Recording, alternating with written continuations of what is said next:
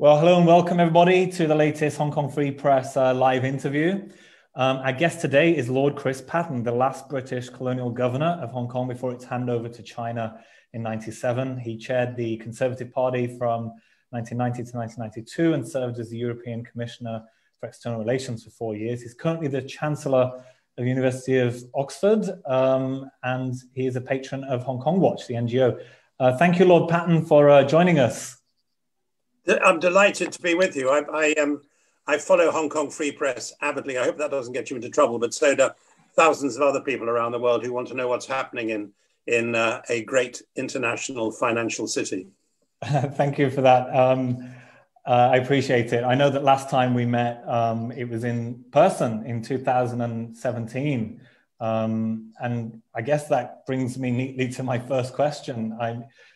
Seeing how things are nowadays, do you pretty much take for granted that you would probably be denied entry if you were to try and visit again? I don't know. It would be very sad.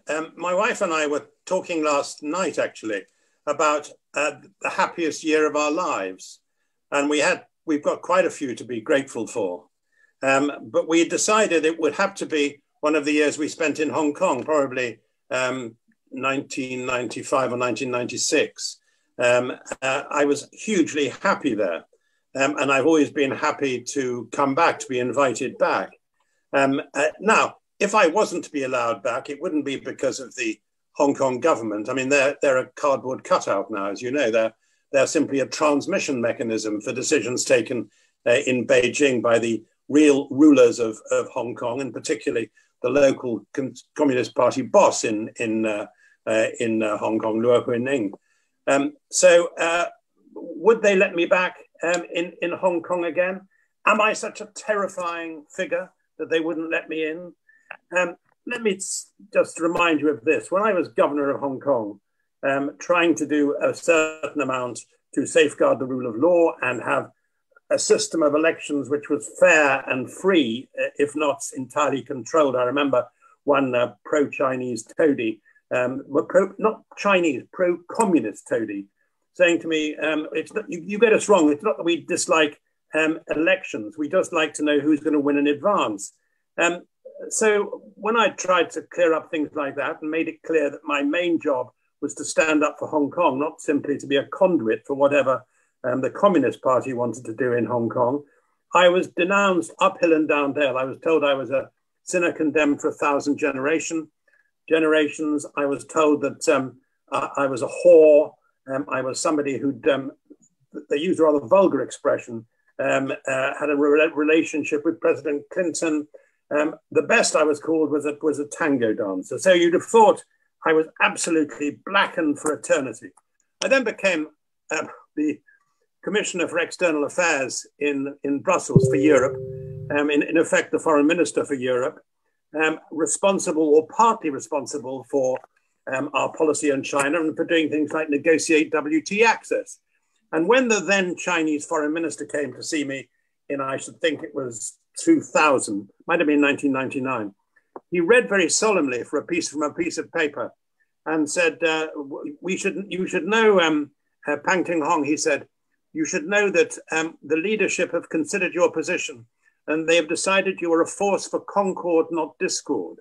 So suddenly, the condemned for 1,000 years had been wiped out. I'd earned remission for my terrible sins.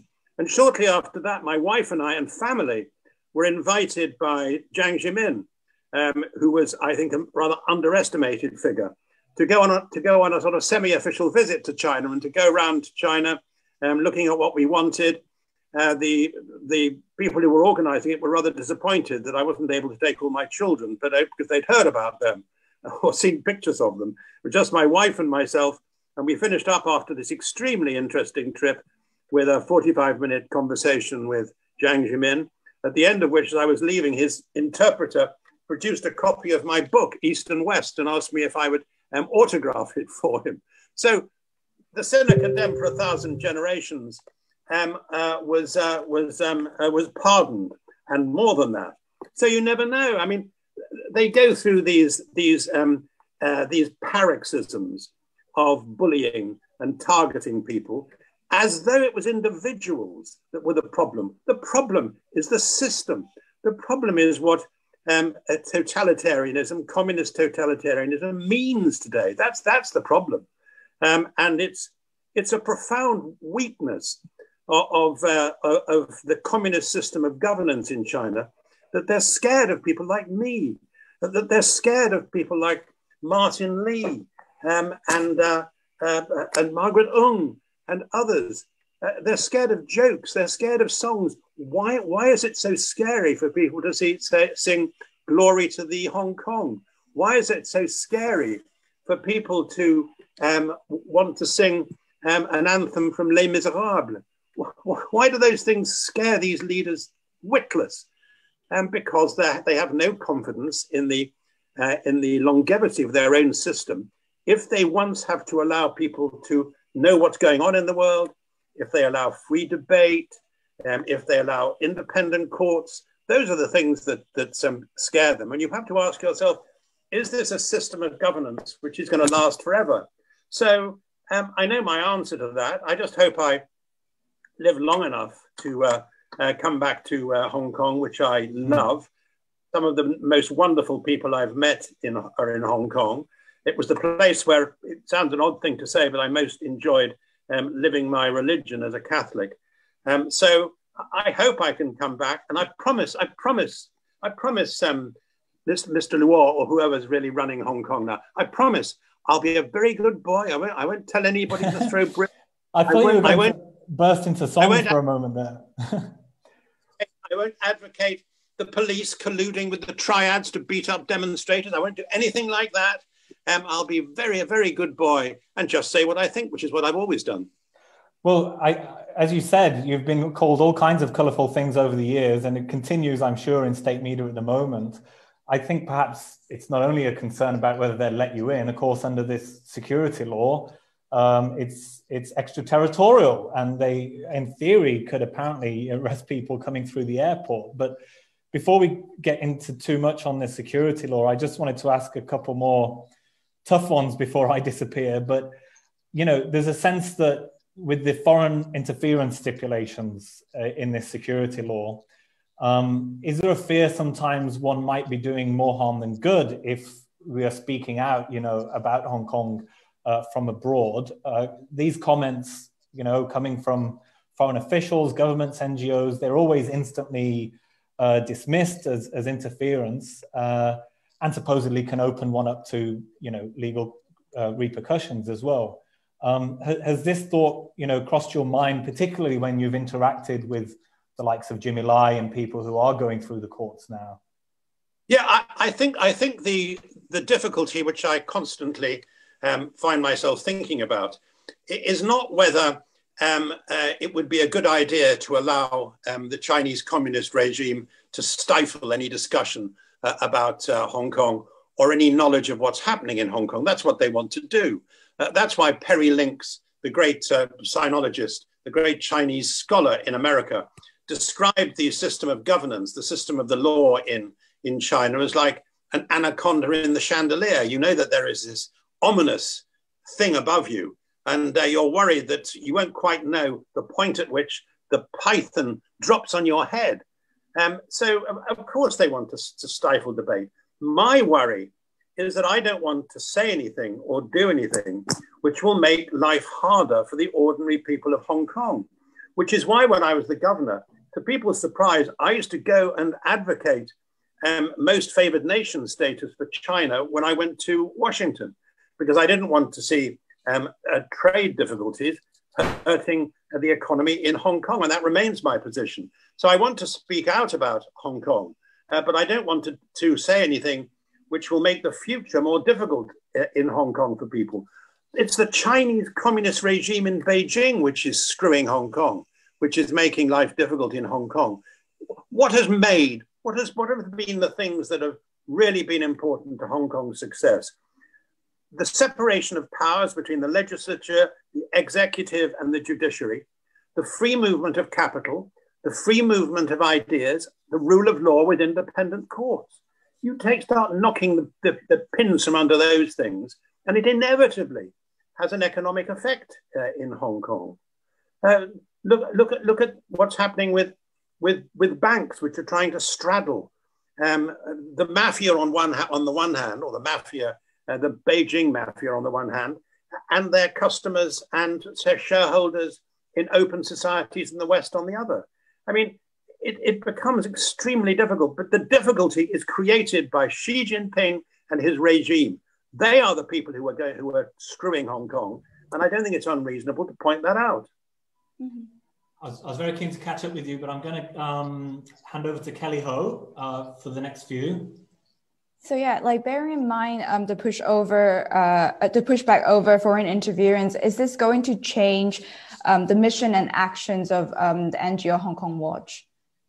Well, first of all, no, it certainly won't. First of all, foreign interference, who interferes? You look at what the Chinese Communist Party does in Australia, in Canada, in the United Kingdom, anywhere where people disagree with the Chinese Communist Party narrative. So they say, oh, you mustn't possibly meet anybody who's been anywhere near Taiwan. You mustn't meet the Dalai Lama. You must stop saying these rude things about the Chinese Communist Party. You mustn't have film about the genocide in Xinjiang. You mustn't talk about the forced labor in Xinjiang. You mustn't talk about the way we've killed Indian soldiers in the Himalayas. You mustn't talk about the threats we make of coercive diplomacy with countries. Who's interfering? It's these. I think they now call themselves proudly wolf warrior diplomats. They're not diplomats. Who is interfering? When, for example, two innocent Canadian citizens, one of whom by chance used to work for an organization called the International Crisis Group, of which I was the co-chairman. I didn't know the guy, but I knew he worked for us.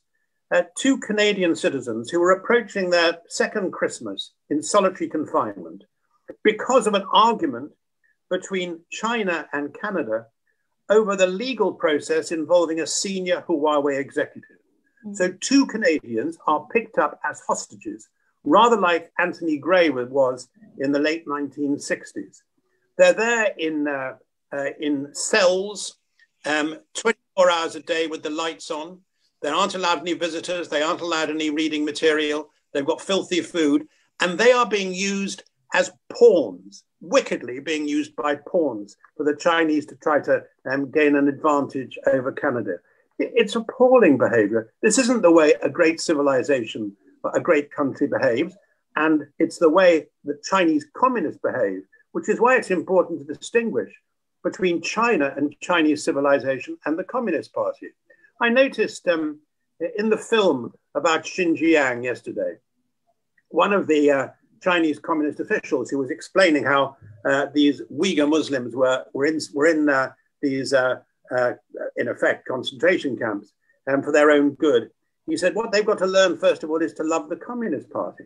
It's this delusion that Chinese communist leaders have, that in order to love China, you have to love the Communist Party. It's what's called in theology consubstantiality. You've got to love the Communist Party in order to love China. The two are part of the same thing. It's rubbish. It's rubbish. People, I think, found that impossible to swallow in Hong Kong, where, after all, 2/3, I suppose, maybe more of the population are themselves refugees from modern Chinese communist history, or the family of refugees. Secondly, it's not something that Chinese citizens in Taiwan believe. So I'm sure that a lot of people in China don't believe it either, but are probably too nervous to say it because they get locked up straight away. Mm-hmm. So we talked about foreign interference stipulations under the national security law. Can we go back to talk about what you've put forward before you left your post as the governor of Hong Kong? So if you remember, you set up 16 benchmarks for measuring whether the two systems are surviving in one country. For instance, you said the world should look at Hong Kong and see if democratic politicians are still continue to play an active role in local politics, or whether they are being excluded or marginalized by external pressure. The world should also see whether anybody in Hong Kong are being prosecuted or harassed for peaceful expression. of political, social, or religious views, and whether the press in Hong Kong is still free, with uninhibited coverage of China and of issues on which China has strong views. So may I ask, what predictions did you have in mind when you came up with those 16 benchmarks? And are your predictions different from what actually happened in the city after you left? Well, they were less my predictions than my checklist of how you could make your mind up about whether Hong Kong had been left alone with what had been promised, the high degree of autonomy and the way of life which had helped to make it so successful. And when you look at that list, you'd have to have a sort of sick sense of irony to think that the answer to those questions was that it was all fine. I mean, far from democratic politicians or any politicians who were prepared to have different views to those of the cardboard cutouts who actually run the regime for China and for the Chinese Communist Party. You'd have to have a terrible sick sense of irony to think that they were actually part of the action, part of governance. They're being put in prison. They're being put in prison as frequently as possible. Do you have a free media? Well, you might ask somebody who works for Apple Daily that. I think we know what the answers are to that. Is there any sense of legality anymore about the way that the police have been allowed to operate? The police service used to be called Asia's finest. It's been used by the Chinese Communist Party, by the Security Ministry, as an agent of Chinese communist power. I know quite a lot about policing, not just in Hong Kong, but elsewhere. After I left Hong Kong, I had the job of reorganizing the police service in Northern Ireland after years of trouble, after violence, after accusations against the police of trampling on people's human rights, and after many police had been killed by terrorists. So I know about public order policing, and I know that public order policing, sensibly, is not what we saw in those demonstrations a year ago and a little less. I'm absolutely convinced in my own mind that all this, that the national security law and so on, could have been avoided. There were two ways it could have been avoided. First of all, if the chief executive, insofar as she's responsible for anything except doing what the Chinese Communist Party tells her to do, if she had and the government had reacted more sensibly over the repatriation proposals. Secondly, if they'd made sure that the policing that was carried out was in the best traditions of Hong Kong policing. Of course, there were some things that were done which nobody would defend in terms of violence on the fringes, but it was mostly a consequence of reaction to the way the police were behaving. How were people supposed to demonstrate? How were they supposed to react to the police after the police had plainly colluded with triads at Yuen Long? How were people supposed to react to that? Look, I had friends who were police officers who looked after me for 5 years. They were wonderful guys. I knew some terrific people in the police service. But we know that that is not the police service which is being created in the image of the state security organs in Beijing. And I'm sure in my own mind that there are representatives of those organs actually present in the police service today. Mm-hmm. So over the past year, Hong Kong has seen an exodus of pro-democracy political figures to the UK, including prominent activist Nathan Law and more recently former lawmaker Ted Hui. Do you think the UK is truly a safe haven from the terror of the CCP as described by Hui? Yes, I do. And it's not just well-known dissidents. Sorry, that's my other phone. It's not just well-known dissidents who are coming to the United Kingdom. There is a lot of evidence that more and more people are taking up the opportunities through the BNO passport scheme to come. I think that what you're likely to see is a steady movement of, for example, younger professionals who aren't already tied by family or a job they've been doing for a long time. I think there'll be a movement of unfortunately for Hong Kong, out of Hong Kong by people like that to live in other other open societies, whether UK or Australia or Canada. But people will be very, very lucky to have talented people from Hong Kong, hardworking people from Hong Kong. It's a pity that some of them don't feel they can stay in Hong Kong anymore. That's a tragedy. We've already, of course, got a lot of students from Hong Kong. At my own university, where there are probably 1,200 or so mainland students, there are probably 200 plus Hong Kong students. And what we've got to make sure about is that they're not in a position where some from the mainland are telling tales about them, are not acting as paid narcs by the Chinese embassy, which does this sort of thing all over the world. United Front activities are a danger to any decent Chinese people whether from the mainland or Hong Kong, living in open societies like ours. So we have to be very open for that. But there's certainly no question of people being sent back to China under the national security law, partly because we don't have an extradition agreement, but partly because it would bring down a government if anybody tried to do that. People are free, as I hope the Home Secretary made clear the other day with Nathan Law. People are free whether they've been active democratic campaigners or not. A lot of them will be absolutely apolitical. Last year, I was walking in a local park, Richmond Park, near where I live, with my dog.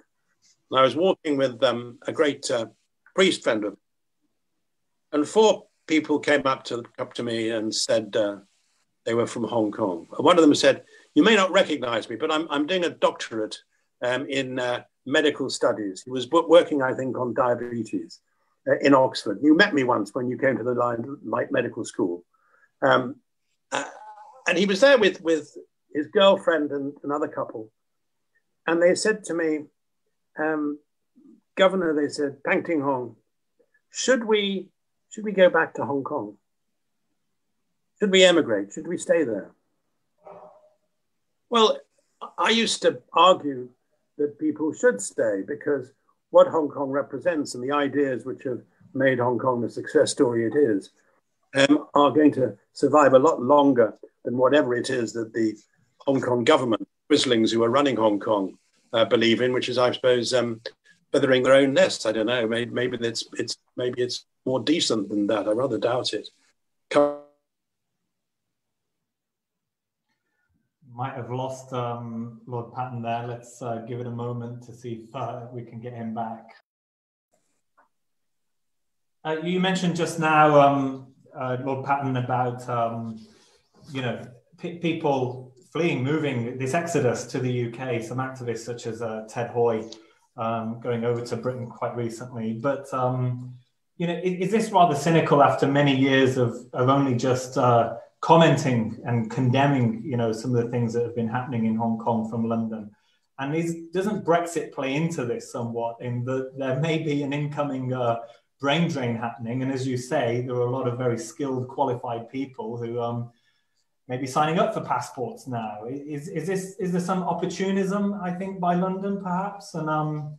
And is there a risk that after Brexit, the London may end up being a bit more submissive to Beijing when it hasn't got the clout of the EU behind it to push back?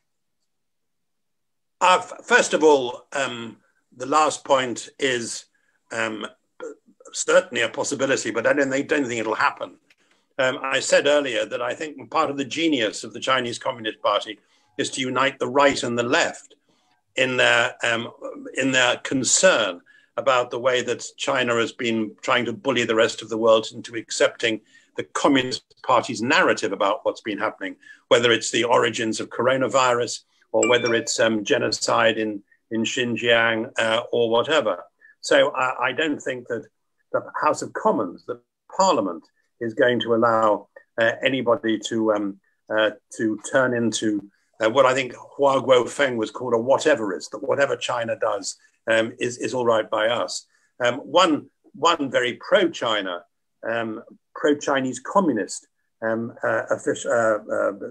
in the UK, used to be a banker, said at the outset if we're leaving the European Union, the last thing we should do is want to pick a fight with China. It's not a question of us trying to pick a fight with China. China's trying to pick a fight with everybody under the Xi Jinping regime, which is very different from, I think, other Chinese governments in the past.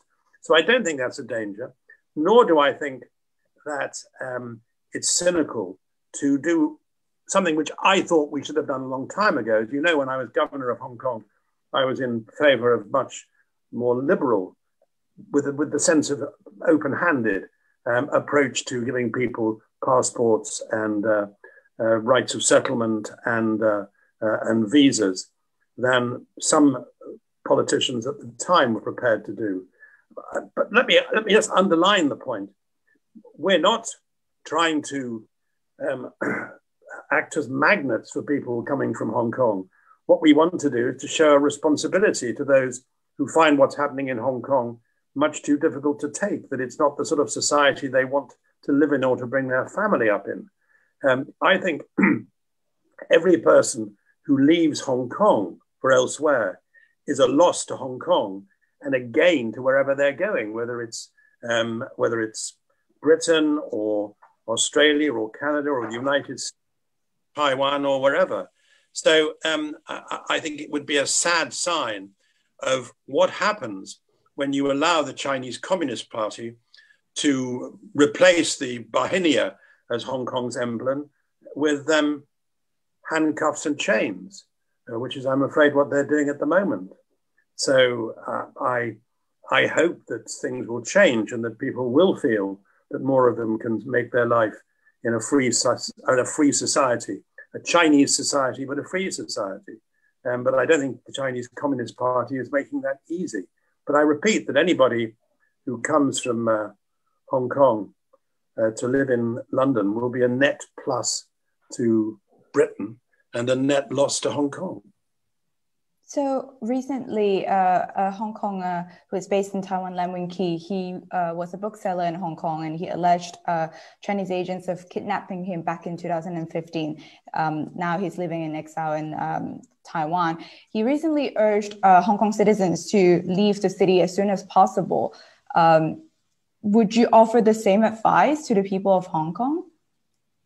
No, I wouldn't. As I said earlier, I would simply say that they should make their own personal judgment about what sort of society they live in and what they want for their families, their children, their parents, and so on. But I certainly wouldn't be so presumptuous as to give people that sort of advice. I understand why he does, because of his own personal experience. But I'm aware of the fact that, first of all, I'm not having to face decisions about my future, which involve considering giving up my belief in freedom or the rule of law. So I'm not in the same position as people in Hong Kong. Secondly, I'm not faced by the prospect of the sort of sanctions and penalties which can fall suddenly on your head in Hong Kong these days, with the rule of law becoming a memory, with a government which denies that the separation of powers was ever a central part of Hong Kong's system of governance and way of life. I mean, how can somebody who's been a civil servant during the period before 1997 seriously think that?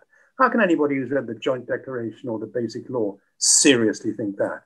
To be in a situation where people are criticized for criticizing, for example, the way that Democrats and Jimmy Lai have been treated as interference, when they are trying to appoint the judges and interfering in the most profound way with the question of an independent judiciary.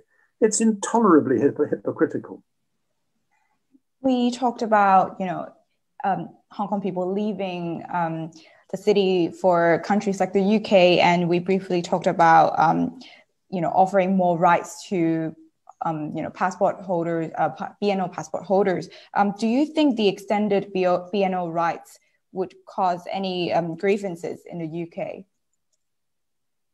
No, I think that what's quite interesting is normally the issue of greater immigration to the United Kingdom for 50 years has caused a lot of political arguments.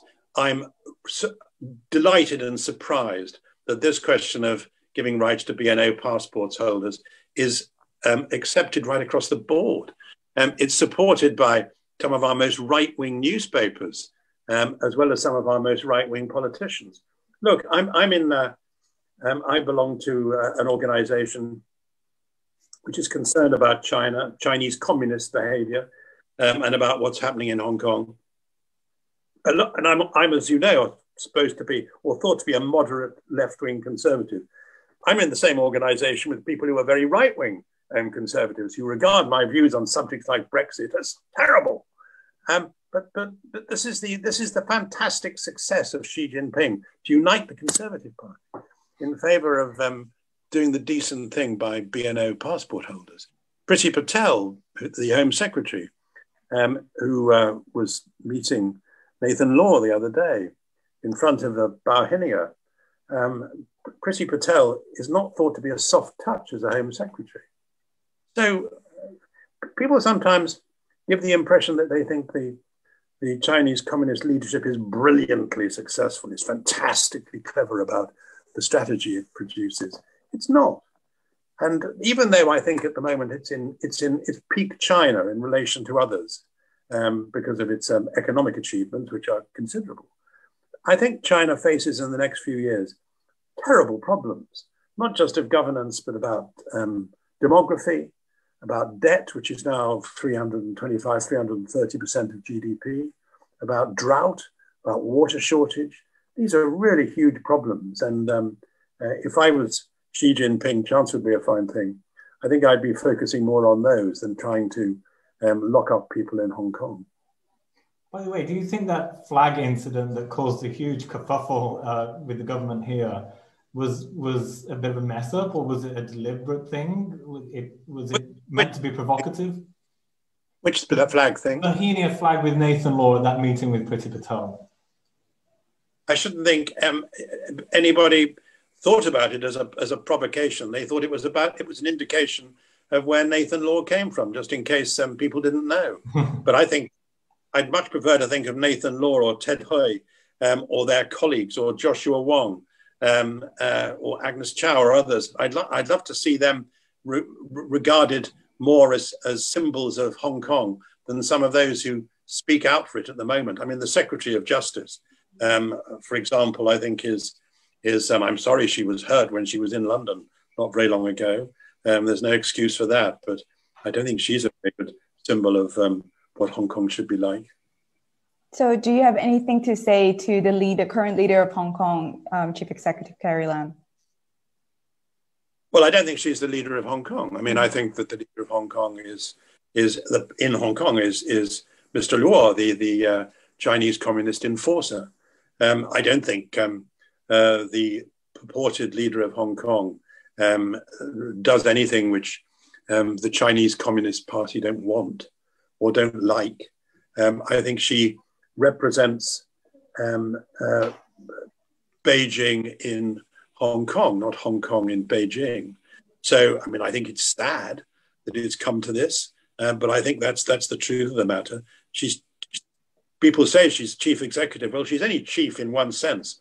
She has the chief responsibility for doing whatever the Politburo in Beijing wants to happen in Hong Kong. So that's the degree of chief that she has about her. And I suppose she makes decisions about, I don't know, refuse collection or things like that. But no, Hong Kong's being run by Beijing.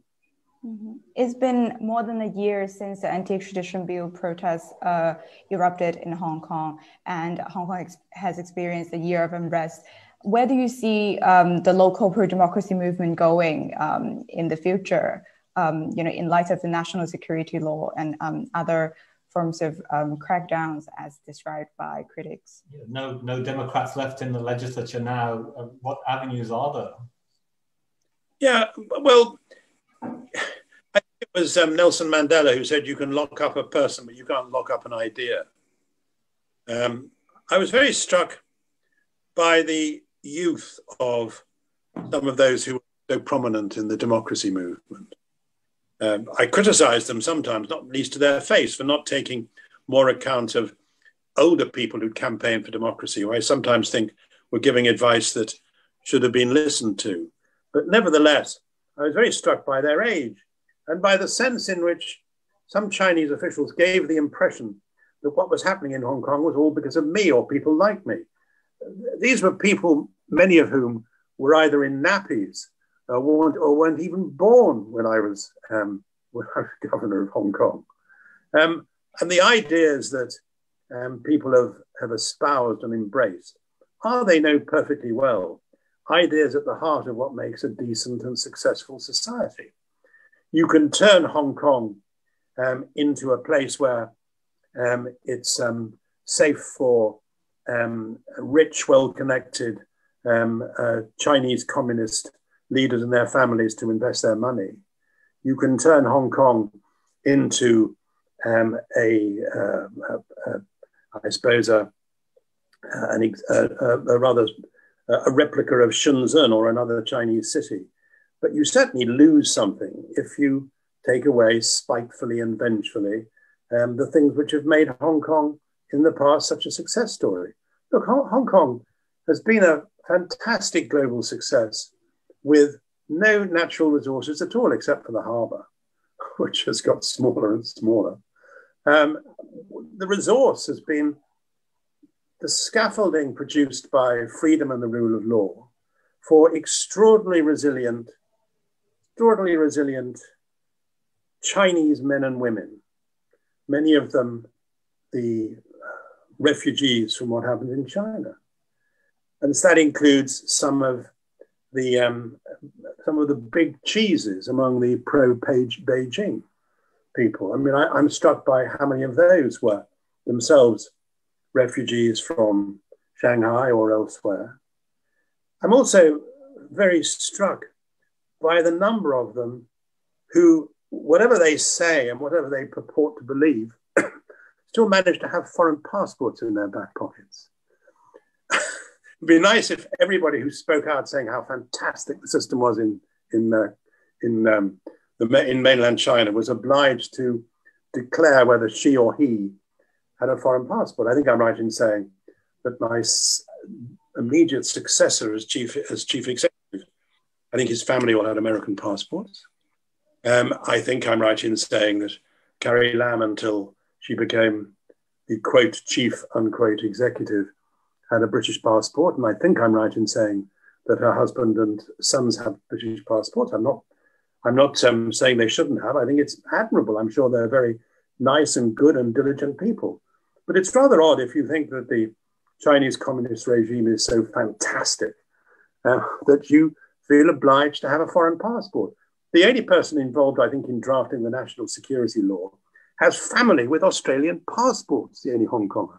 So it's a run show, isn't it? It's some people would say it was spectacularly hypocritical. I suppose it is, but it's understandable that people want the best for their families, but curious that they don't think the best for their families is leaving them with Chinese communist passports. Okay, I think that's a wrap for our interview. That's all the questions that we wanted to ask. Is there anything you would like to add? Anything more happening at Hong Kong Watch or books up your sleeve? I'd like to say that it will continue to be, and I hope this isn't going to damage you irretrievably, it will continue to be something that people like me and people in foreign offices all around the world and people elsewhere watch. I think that it's also important to say that I regard handcuffs and chains as a bad symbol for Hong Kong. But Ms. Lam and others must recognize that that's inevitably going to happen.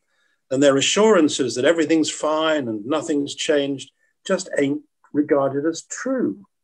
Whether you're talking about banking with Hong Kong companies or whatever, we know that it's changing. And the people who are still brave enough to say what's happening in Hong Kong and to speak out, I don't advocate breaking the law. What I do say is it's very difficult to recognize the national security law as in any way compliant with the Joint Declaration and the Basic Law or the International Covenant on Civil and Political Rights. The head of the UN Human Rights said the other day that she was very concerned about the narrowing of the space for civic activity in Hong Kong. And she's not the only one. And that is not happening because of outside interference. It's happening because of the Chinese Communist Party. I want to distinguish, as I always try to do, between China and the Communist Party. It is not necessary to love the Communist Party in order to love China. People should remember the first advice given by Confucius in the Analects, when he was asked by Zilo what would be the first thing he did if he became leader of the country. And he said, rectify the names. And Zilo is obviously rather puzzled by that, and so are quite a lot of people who've read the Analects. And what he meant was the same thing that George Orwell meant, that G.K. Chesterton meant, and others. What he meant was that things should be and should act as they describe themselves. And if you're, for example, a Chinese leader who assumes you have the mandate of heaven, then you have to behave like a gentleman. You have to behave well and generously to people. If you talk about the rule of law, that doesn't mean rule by law, it means rule of law. If you talk about your responsibility to the people of Hong Kong, you should recognize that it would take a rum sort of description to think that that responsibility meant locking up as many as possible who disagreed with you and finding dissent an intolerable thing in your society. I didn't like people disagreeing with me when I was an active politician, but it's part of living in any open society. It's part of living in any family. So I spend most of my time when I'm not concerned about family issues, at the moment concerned about Hong Kong, as well as concerned about the impact of Brexit when it happens on Britain. But above all, while worrying about Hong Kong, which, as I said at the outset, is the most wonderful place I've ever lived in. On that note, thank you very much, Lord Bonds, for joining us, Lord Patten. Thank you.